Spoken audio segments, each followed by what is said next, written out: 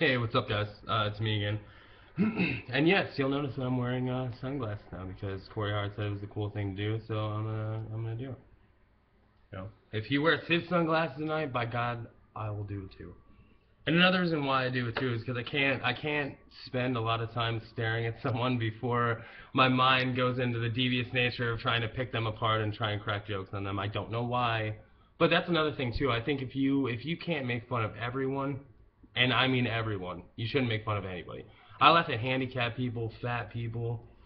I do it all the time, and I don't know why. I just think it's funny, and I really do. Like especially televangelists and like the extremely religious types. Like they just make me laugh all the time because they're like, God, with the power of Jesus, I would praise me. You will walk today, and then they have some like some old decrepit bastard like in a wheelchair is like, oh, so Mason Dana. And then he gets up and starts throwing around fucking like Einstein's theorems and shit. I think it's ridiculous. It's funny. But that's another thing too. Like one of the biggest deceptions in mankind that's still here that went around was when Judas kissed Jesus on the cheek. And I don't know if you knew that, even for the hardcore Christians and Catholics, but yeah, he did that to show the Romans who Jesus really was, so they could get him. It's horrible. Oh. But yeah, I don't know. I won't spend a lot of time ripping religion apart. I just, if you have faith, that's cool. It's not one of my things. That's all. And but that's another thing that comes to me too. I can't believe in religion really so much. Like faith, I get it. But I'm not horrible. I'm not like a fucking prejudiced dick where I'm like, oh, you don't believe in this, you're a horrible person. Because I know people that do that, and it's horrible. It's like a shitty thing to do. Like, you can't expect everyone to do that. And I'm not going to try and relevate, Nazis to Catholics, but, they're getting a little nuts, but it's not the same thing at all. But I heard somebody bring that up the other day. Oh, Catholics are like Nazis. No, I don't think so. But, whatever. But my personality is so desensitized when it comes to horrific events. I mean, and I've looked up things like the World Trade Center jumpers and the chainsaw video with the Mexican cartel, and I mean just my views on life. I don't know why I watch them, but I think it gives me a whole new value in life, and it shows me how short life is. But yeah, my girlfriend can't can't watch shit like that, and my friends and stuff, a lot of them are like, why do you do that? But that's really why. I think it gives me a good foot in the door on reality and life at its best. Because shit can happen to you at any time. I mean, you could be laying in your house, and even the Donnie Darko plot with the engine coming down through his bedroom and killing you. Like, shit can happen. It happens all the time. Like weird, messed up things. And, I think that watching things like that does help me. And, I don't try to affiliate much of it into my lifestyle, well, not any content of the videos. I'm talking about like my desensitizing views, I guess. Which sounds shitty to say it like that. It does, but whatever. I mean, that's how it is. I mean, even when I was a young kid, I mean, and I would get cut or something. I mean, I would freak out, be like, "Mom, I'm gonna die!" And I grew up with like this horrible anxiety problem, bad, like to the point where I thought I was gonna have to go to the hospital sometimes. But watching these videos, they helped in music, helped me with that too. Listening to a lot of music when I was younger. I spent a lot of time listening to a lot of off-the-wall stuff when I was younger, like shock and awe type metal.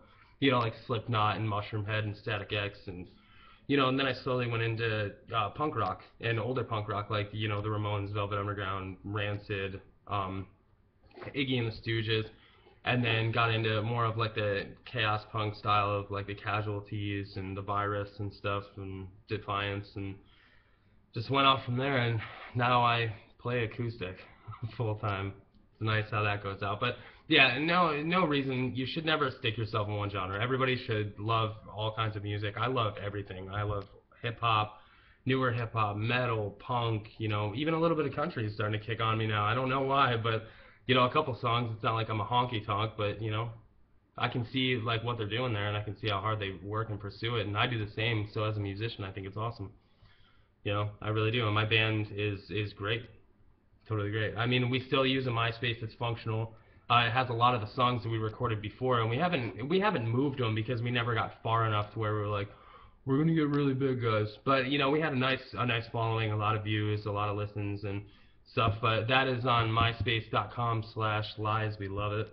You can check that out. We're on Facebook too, and then we have a couple of videos on YouTube, so you can check it out then.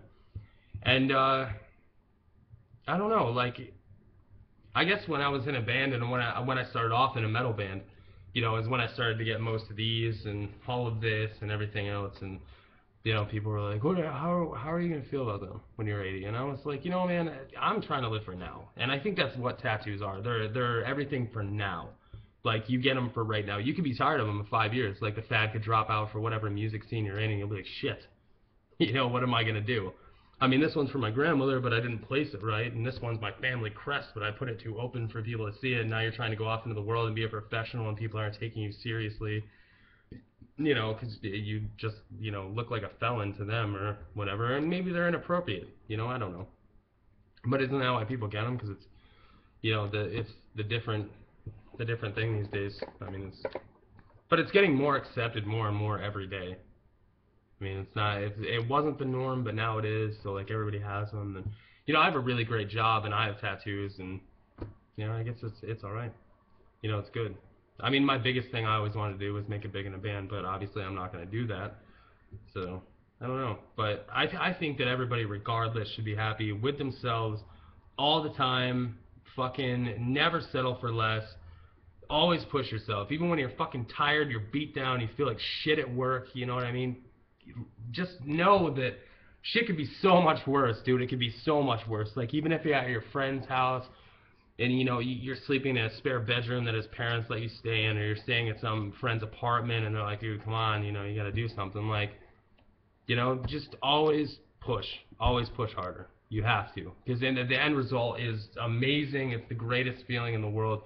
I've hit so many pits of despair. I didn't know what the hell I was gonna do. I've let my parents down, my friends down, but now I'm doing good, finally I found my niche in things that I want to do, so I'm really, really happy about that. And, fuck everybody's opinion on you and what you're doing. Fuck them. It has nothing to do with them. They're not going to pay your bills. Your friends are not going to pay your bills. Your parents can't wipe your ass forever. It's all about you. You have to do it, So just do you and be happy all the time. Like, I get covered in tattoos. I get weird looks for them most of the time. I think it's because of the volume that I have them in. And people think, you only see that shit on MTV or something, and then, I show up to these different, different functions with my family or my girlfriend, and they're like, the fuck? It's really bad, but, I think for the most part, like, it is becoming a norm, and it's getting better, and, but, whatever. But either way, for the people out there ready to give up, don't do it. Stay strong, be happy, keep your fucking head up. I mean, I've lived in so many fucking places. I've met so many amazing people. Pennsylvania, fucking fantastic. When it comes to the music scene, holy shit. Oh my god, so good. I mean, like, I used to play guitar a little bit, when I was growing up. I was in this little band for a little while. And we were going to play at the same venue that Motionless in White played at. And they're big and they're really good. And I met the lead singer, well, the whole band a few times, but, the lead singer was nice, and, the whole metal scene's great up there, and, the indie scene's good. Like, they used to have this band Focha, I think it's Rob Lately now, that's really good. And, just the whole scene, everybody around there in, NEPA, over by Hazleton, Wilkes-Barre, is just phenomenal, great people, I love them. And, upstate New York is where I'm from, I love you guys, I always keep it close. But, yeah, it's really cool. And, I don't know. That's pretty much all I have. So, thank you for listening to my almost 10-minute rant about life. And, I will talk to you guys soon. Post up a video every Saturday from now on. That's what I'm going to do. So, it's up to you if you want to listen. But I guess I'll talk to you guys later. Alright? I love you. Thanks.